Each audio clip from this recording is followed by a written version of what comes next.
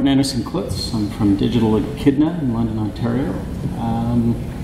Here to talk to you all today about using Drupal to provide federated search results.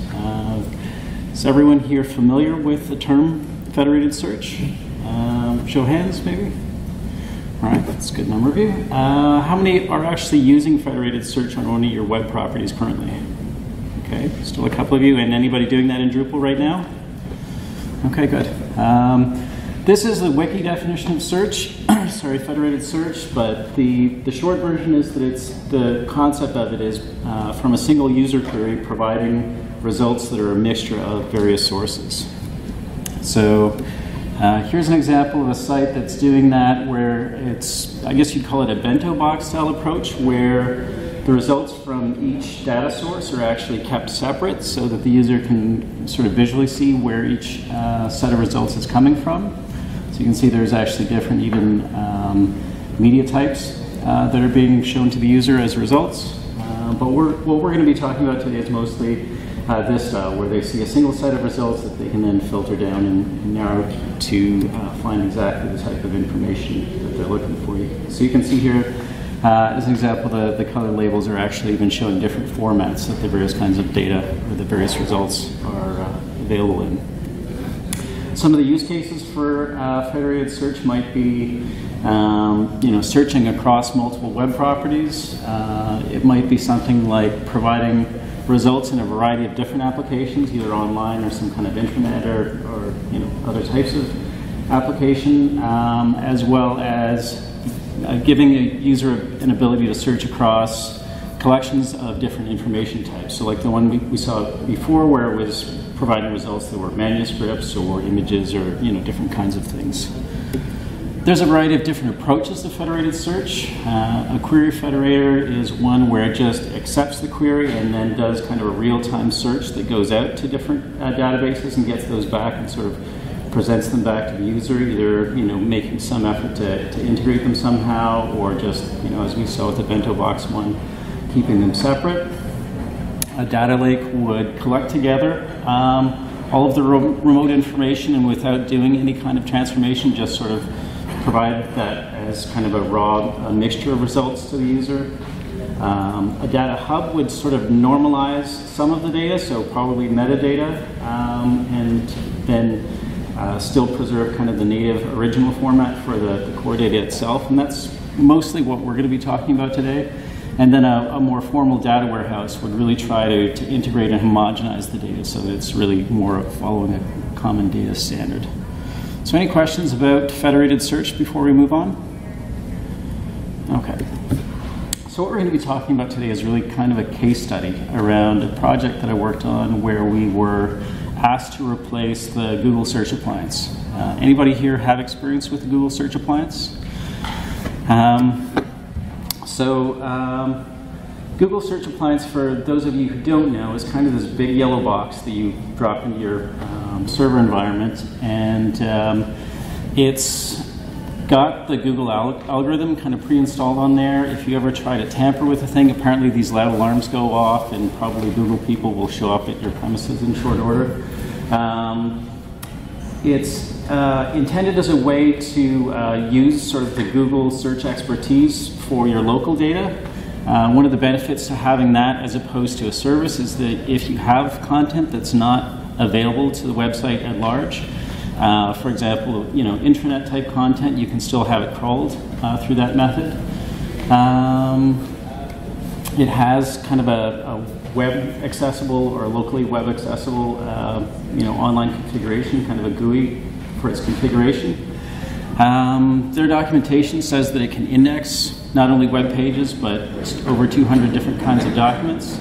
And there's an existing contrib module for integrating that with Drupal, although I think the Drupal 8 version is not yet stable, may not be, because Google has officially end-of-lifed the Google Search Appliance. They've told all of their customers that as of next year, all of those boxes need to go back to the mothership. So that's why our client had asked us to help them build a replacement. So in terms of what they were trying to do, they wanted to provide visitors to their website with results, not only from the main Drupal website, but they also have a wiki site with lots of technical information. There's an e-store that's really a document repository. Some of them require payment, but a lot of them don't, in a variety of formats, so PDFs, Word documents, Excel spreadsheets, and maybe a few others. And then also some sites that are really sort of more Ajax driven in terms of how a user would navigate through those. So our goals for the replacement were largely a like-for-like replacement of the Google Search Appliance. So they wanted blended results from all the properties, autocomplete suggestions as the user is typing in their query, spelling suggestions and synonyms in terms of how it interprets those query terms, and then the ability to sort of promote results or have, if somebody types a specific query, then feature this example page at the top of those results. And then because we were moving to a robust platform, we also talked to them about adding faceted search as a new piece of functionality. So the solution that we proposed for them was really based around Apache Solr, which probably in the Drupal community most people are going to be at least familiar with. Show of hands, everybody, how many people have used Solr? So yeah, it's pretty common nowadays. If you're using Pantheon or Acquia, you have free access to add that into your site, and it's extremely robust, as I'm sure all of you have experienced. At its core, it's using the Lucene library for indexing and search, and Lucene is also what's at the heart of other popular search platforms like Elasticsearch or LucidWorks Fusion. Gives you things like faceted navigation, hit highlighting, geospatial search, and a whole bunch of others. Notes on there that you can use plugins to provide even more functionality, depending on if you have the server access to do all of that. Typically, the configuration for Solr is done through XML configuration as opposed to the GUI interface like the GSA, but it also has a bunch of APIs, and it does also have an admin interface. But in addition to being popular in the Drupal community, Solr is in use by, you can see, a variety of household names, some of which are pretty major and handle all kinds of traffic on a daily basis. The piece that we added on to be able to provide the federated search was Apache Nutch, because we needed something that could go out and crawl all of these sites, not all of which were even dynamic. So Apache Nutch is a crawler that was designed to plug into Solr.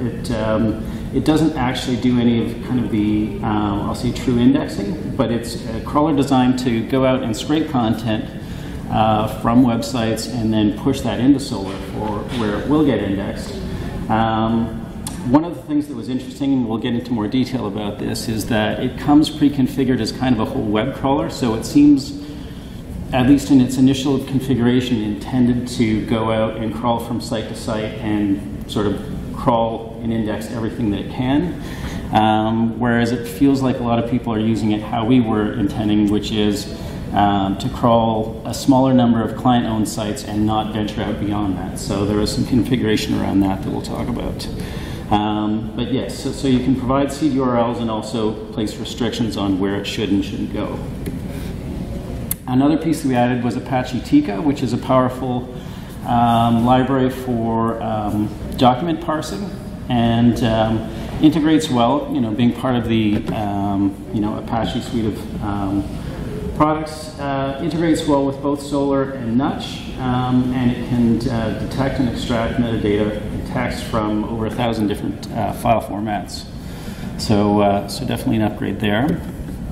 And then in terms of integrating all of that with Drupal itself, we were using Search API and Search API Solr. Basically, at its, the core intent of those is to, in integrating with Solr, it'll take all of your Drupal content and push that over to Solr where it'll get indexed, and then you can run queries against that and display those results to your users. And typically, you would use views to configure and structure those results as the means for presenting those within your website. But it's extremely configurable, so you really have a lot of freedom using that in terms of what actually gets sent to your user. And then we also added Search API attachments so that any nodes that have attachments within Drupal will also get those indexed. There's a couple of different ways. Typically, as an organization, when we're using Tika, we'll have that on the web server where the Drupal installation is, and then in some ways that's an easier way to use it, but because of some of the client restrictions in terms of how they wanted things configured, we had that on the Solr server, and we were able to set up Solr to provide access to Tika as kind of a service. But Search API attachments does allow for that. And we also used a module called Sarnia, which is a contrib module. Right now it's only D7. But it allows Drupal to display results that, that don't originate from Drupal content. So you can use any kind of a Solr index and provide results from that. But because of that, it's really read-only. It doesn't have any mechanism to push content from your Drupal content into the Solr core. And then the other note is that it's currently in use, or at least when the last time I checked, it was only in use by 191 sites, which a lot of times would be kind of a warning sign in terms of whether or not to use it. But for our case, it was really, it really filled the need for what we were trying to do. So I wanted to show here kind of an illustration to demonstrate how what we were trying to accomplish really doesn't necessarily map exactly to the intended use for either Search API Solr or Sarnia. So as I mentioned, typically with Search API and Search API Solr, you're using it to push content through to Solr and then run queries and get results back and display those to the user. So it's a nice clean sort of two-way communication.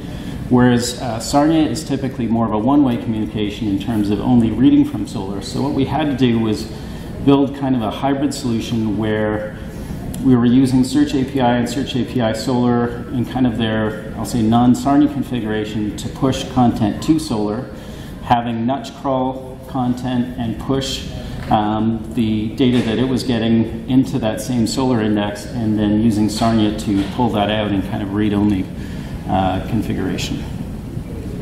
Does that all make sense? Any questions? So, taking this approach, some of the extra work that we had to do was normalize the Solr field names. So Search API Solr has a very particular way that it actually kind of needs to structure the Solr field names to work properly, and Nutch out of the box uses a very different standard for field names, and so we had to make sure that those two were using the same field names so that we would get kind of enough commonality in the data that we could pull them out as a single result set. The other thing is, once you pull all of that back into Solr, or sorry, into Drupal, by pulling it through Sarnia, you lose any of the I'll say the benefit of what Search API Solr normally does. So because you're starting with Drupal fields, it takes some of the work that you've already done in defining the fields and turns those into kind of intelligent decisions, for example, in your view as to how to present that data. And the minute you start using Sarnia, it treats everything as just sort of raw data that it knows nothing about. So you actually, in your view, have to put extra effort into putting some of the configuration around how to properly present all of that data. There were places where you have to write hook implementations for things like facets. So again, with Search API Solr, anytime you have, as an example, a taxonomy field, it would automatically know to associate the term ID that's in Solr with the actual facet name when it does things like display facets. Whereas, we had to actually, implement custom hooks and write some code to make all of that happen when working through Sarnia with the same data. As I mentioned before, we had to sort of manually configure all of the places where the Nutch crawler should and shouldn't crawl, as well as making sure that it didn't sort of just venture off and start trying to crawl the internet as a whole.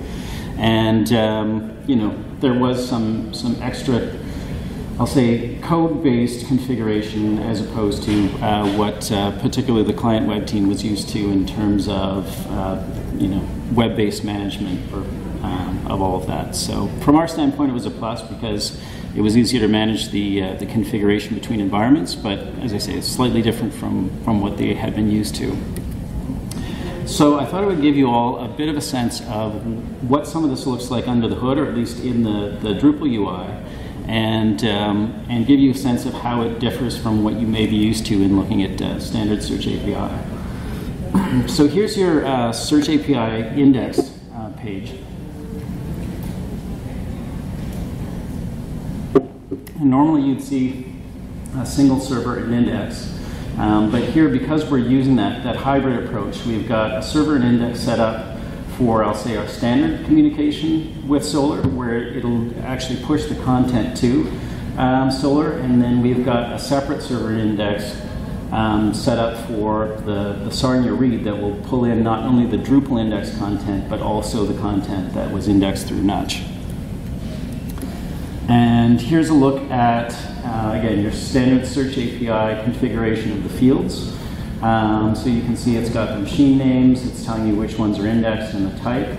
One thing to point out is that the boost values here are really query time boosts. So any tweaking we would try to do here would sort of not actually make it through to the final implementation because the read is really coming through Sarnia. So that's one thing to be aware of if you ever decide to venture down this route.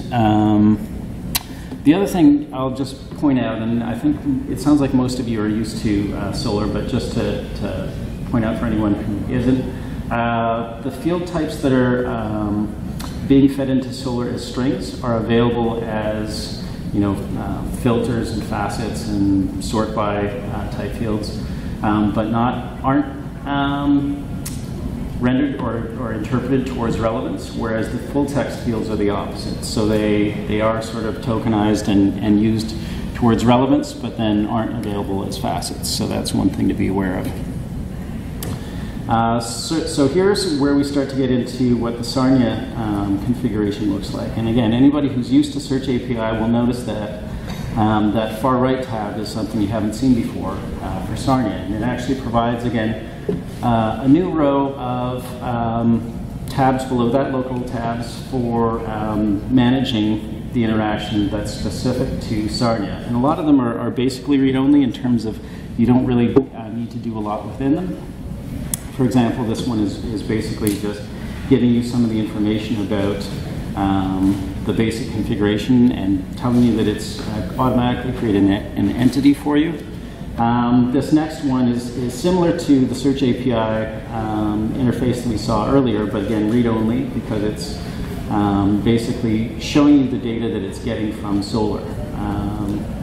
And the critical thing on this page is that little link at the top left that says refresh server fields, because that's what tells Sarnia to go out to the Solr index and really pull down all of the data that it uses. And once you do that, you get all of those field names, and that's what makes it available, all of those fields available when you go later on to build your view.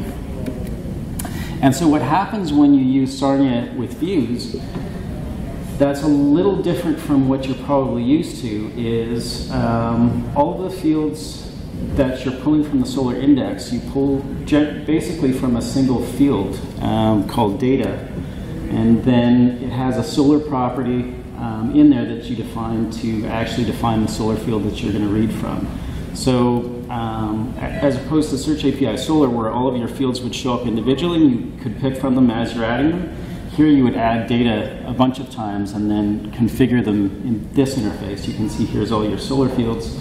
So that's where you're telling it which field to use as opposed to as you're adding the fields. So a little bit counterintuitive, at least for those that are those of you that are used to Search API in more of the standard configuration. And again, because you're having to tell it about all of the fields and what type of data is in there, it's important to pay attention to the formatter and make sure you're using something that's appropriate to the actual information. Any questions so far? So what are some of the surprises with Nutch? Well, by default, Nutch uses something called the OPIC scoring filter. And again, this goes back to the idea that Nutch is pre-configured for whole web crawling, and it's meant to emulate one of the core early ideas of Google, which is this idea that as you crawl, inbound links are treated as votes that should be interpreted as a way to tell which content is more relevant to a topic or not.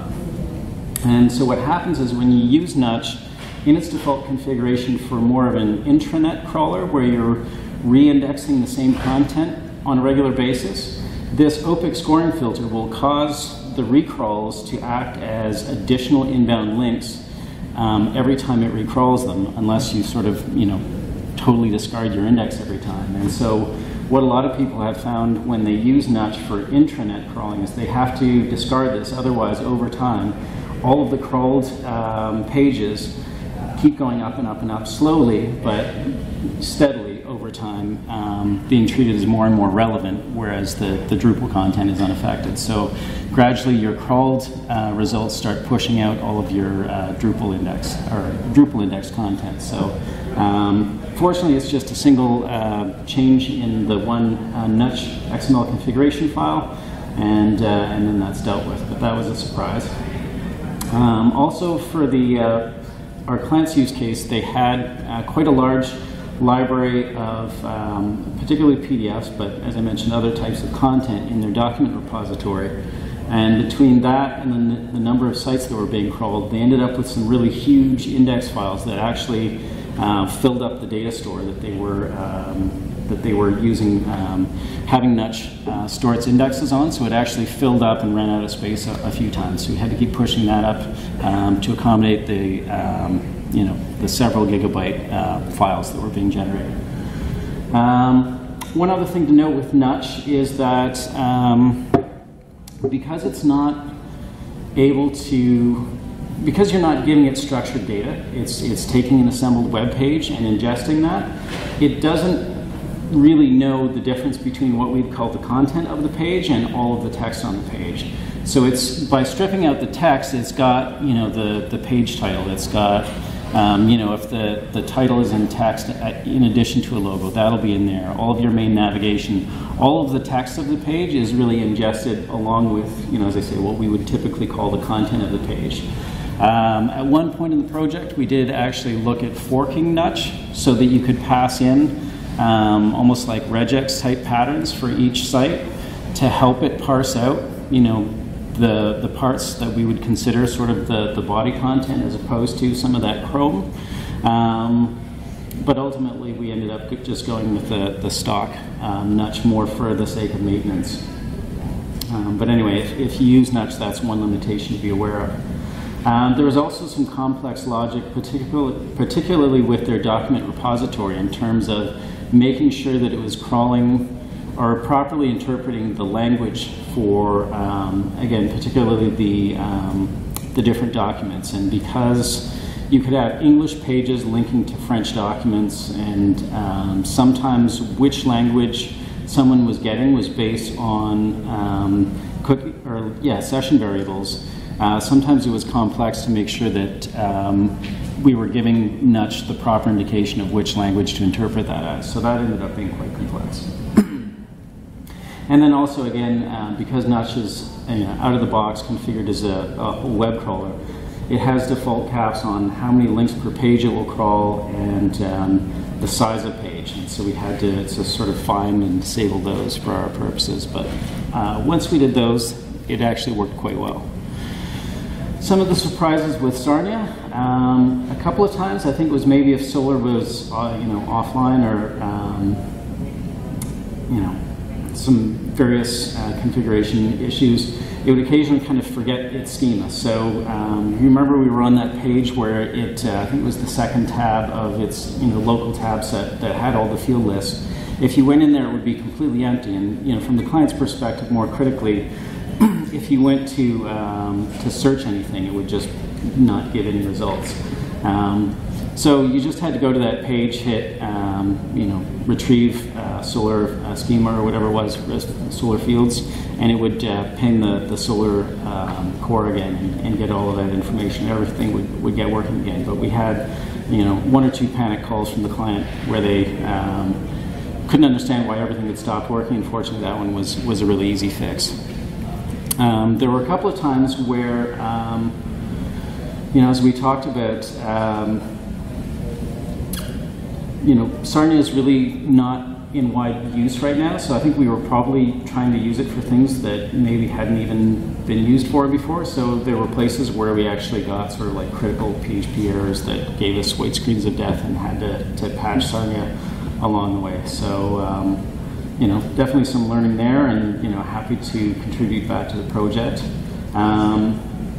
And then the other thing that we encountered that was interesting, and I guess an example of what we were just talking about, is that we realized that there was actually no way within the search results to tell it to only display results that were in the language of the current user. So we ended up having to patch both Sarnia and the token module so that we could use a token to accomplish that.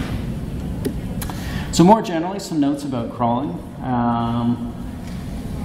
When we're using Search API attachments, it takes the content of those attachments and it adds it to the content of the node. So any relevance to a particular subject that's within the attachment counts towards the node. Whereas with an indexer, you don't necessarily have that kind of strict sense of what the relationship is of a document to a page. So really those two things are treated as separate. And so there's a difference there in terms of how those things are treated, and I don't necessarily know that that's something that you can fix. It's probably just if you're using a mixture of those two things to understand that there is a difference between how those two environments will be treated. In our experience, the Nutch crawler really put a heavy load on the server, so we did some things to dial it back a little bit, but then also worked with the client to make sure that it was crawling, you know, at night or at non-peak times for the particular web servers. And we discovered that because the Drupal data has metadata, things like, you know, taxonomies that have been associated, you can do things like faceting, but obviously you're not going to have any of that same metadata for the crawled results. So anytime you apply any facets, you immediately exclude any of the crawled data.